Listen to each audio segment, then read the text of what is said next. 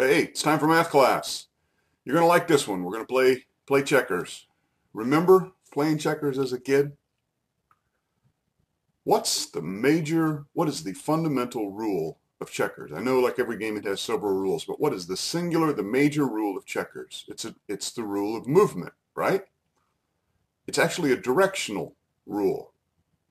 You may move in only one direction. Now that direction might be side, it might be forward, it might be back, or it might be on an angle. But in checkers, we can only move in a square or an angular direction. So this probably sounds like kind of a silly question, but if we were on a checkerboard, how would we move around in a circle? Well, we'd move in an angular fashion, create an angular pattern that moved around what appears to be a circle.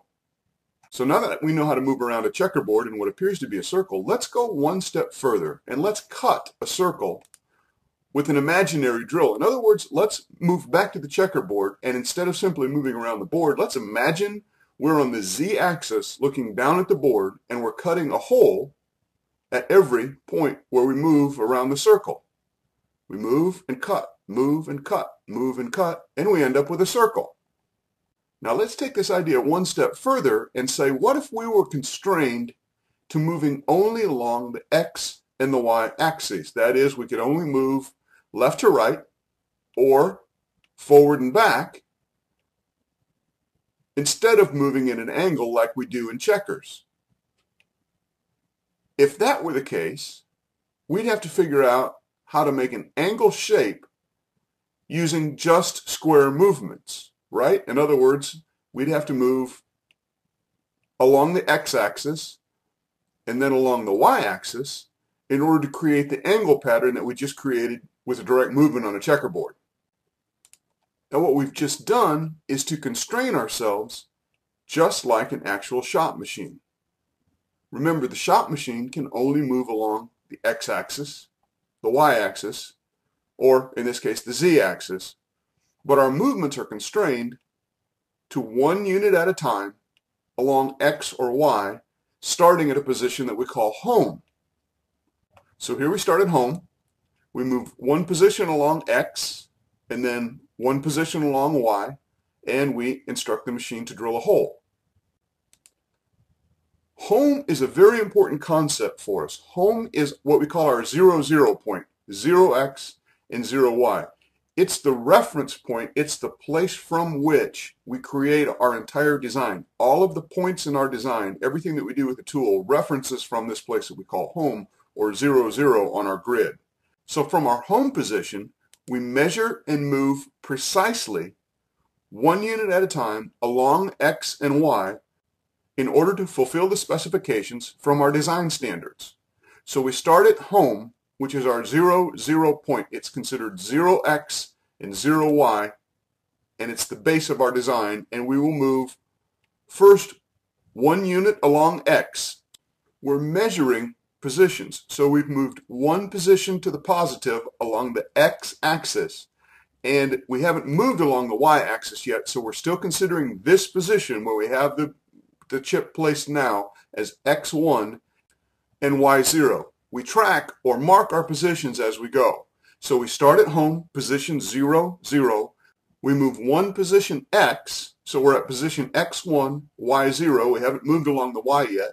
We move one position y, so we're now at position x1 and y1. Remember, we're targeting the positions away from home. So we're one x away from home and one along the y-axis away from home, and that's where we're going to instruct the drill to drop the hole. Are we ready to cut? Okay, we start at home, 0, 0. We move one along the x to x1, y0. We move one along the y, x1, y1, and we drop a hole. Then we move one more along the x. Notice we haven't moved yet along the y, so we're still in position y1. And then we move, and we're at x2 and y2. And we drop a hole there. Now, to get to the next position in our design, we move back along the x-axis. So we're back to x1 and still at Y2. We're still 2 positions back along the Y-axis, if you will. We're going to move one more. So now we're at X1 and Y3. And visually, you can see, starting from home, we're 1 position X, 3 positions Y, and we drop another hole. And for the top hole in this design, we're going to move 1 position further back along X. So now we're on X0, and you can see we're immediately parallel to home. We're on the same X-axis as we would be at home. So we're at X0, Y3, and we'll move 1 more position to be Y4, and there we'll drop another hole. Now we're about to encounter something interesting. To get to this next position on the design, we drop 1 back the Y-axis, but now we're going to move to the left of home, which we've designated X0. And so where will we be on the X-axis if we move 1 position from home? Well, remember back in 2nd grade when your teacher was trying to teach you about a number line? Remember the number lines that ran from all the way from 0 to infinity to the right and 0 to infinity to the left? This is the number line. The X-axis that we're working on now and the Y-axis are simply number lines. And so what we're going to do with the X-axis now is move 1 position to the left of X0, 1 position from home, and that moves us into negative or minus territory. And it's important for us to focus now on minus and plus as left and right or top and bottom relative to our home position. So we are 1 to the left or minus 1 from home on the X-axis, and we're at Y3. So we're going to instruct our imaginary drill to drop another hole, and then we'll move further through our design. We move 1 more space down the Y-axis, and notice we're going to move 1 more space to the left of home or away from home. So we'll be at X -2, Y2, where we'll drop a hole, and then our last one will move us back along the X-axis 1 position. So we move from X -2 to X1, and now we're at Y2, and we'll move 1 further toward the front on Y, and we'll make our last hole at X -1 and Y1. And there we have our circular pattern. It's really important to think in terms of positions instead of numbers. We are concerned as we go along with the position where we find our imaginary drill, let's say at X1, Y0, X1, Y1, because we'll use that marker, that position, to tell our drill where to drop the next hole. We'll move 1 more position, and we'll describe that position as X2, Y1. We are 2 units away from home on the X-axis and 1 on the Y-axis. We move 1 more position back. Remember, when we move in a positive direction on the Y-axis, it's back. Negative direction is forward. We're now at X2, Y2, where we'll instruct the drill to drop another hole.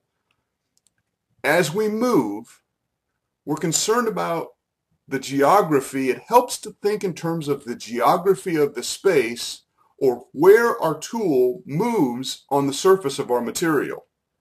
The coordinates that we use, X0, Y0, X2, Y -1, whatever they may be, just help us measure and help us instruct our tools to build the designs that we want to build. The numbers serve our purpose, not the other way around. We are using math to enable manufacturing. We're not learning numbers just for the sake of learning numbers. But through all this, we've created a problem. The problem is that our circle, what we've described as a circle pattern, is really a diamond. Now, some of that is a function of the grid we're using. We're using a checkerboard. We're not using a finely lined grid. This is for our instructional and understanding purposes. But it illustrates the important consideration for us. How do we get a circle? Well, we remember from our initial video series how stuff gets made. If you want a circle, you start with a block of material and you cut away everything that's not a circle. And so the question for us is, how much do we cut away? And of course, where do we make the cuts? And now, having gone through a few of these videos, we're ready to start trying to figure out where to actually make those cuts. Now, if all this is making sense to you, if you understand the grid, even if it's a checkerboard, and if you understand the limitation of movement along the X and Y axes, and you understand how to use positioning on that grid to do things like create circles, you have come a long, long way in your understanding of manufacturing math. I'm very proud of you. Now we're going to start digging in a little bit deeper into some more precise details, but the concept that you have is going to ride with us all the way through. All right? You're doing great. Looking forward to seeing you in the next part. Thanks.